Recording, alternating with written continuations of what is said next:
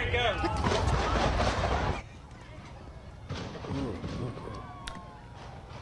A shootout there in downtown Baton Rouge early Sunday morning. So this is after the bars, everything had closed Saturday night. It had people, as you see there, scrambling for cover.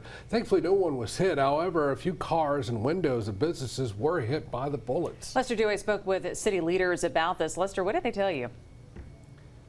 Yeah, Liz and Greg, I spoke with a Metro Council member for that area along with the downtown development director. They both agreed this is absolutely unacceptable and they'd like more cops and cameras downtown to combat things like this from happening. Get in your car and go.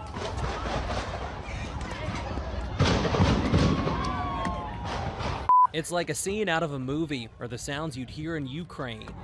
People running for cover after a shootout in downtown Baton Rouge early Sunday morning after the bars closed. Sounded like a damn war zone. It is ridiculous, and we must do something about that. At least 3 separate buildings downtown now have the scars from this stupidity, with at least 7 bullet holes by my count in windows nearby. Young people don't value life, a lot of them, and they don't realize that there are people who do value that life. And so with that being said, we've got to make sure that we kind of beef things up. Baton Rouge police tell us the shootout happened at around 2:45 a.m. on Lafayette Street.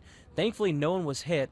However, several vehicles were struck by bullets, and you saw what happened to the windows of those businesses. During normal hours when people are conducting business or coming downtown for an event or anything like that, this is not something that happens. Downtown is very safe.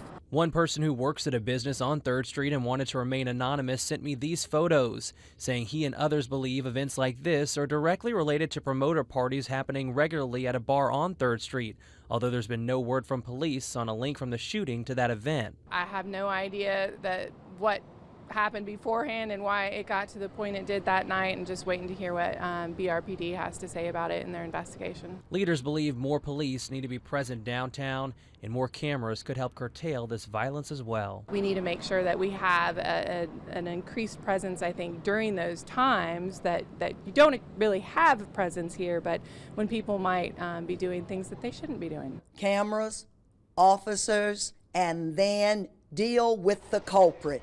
We must send a message to them that it's time out for this. And then when we say lives matter, yeah, let's be real about this. All lives matter, and let's stop this foolishness. Police tell me they are reviewing surveillance footage downtown to try and identify the shooter or shooters. If you have any information, you can call Crime Stoppers. That number, of course, 344-STOP. Greg?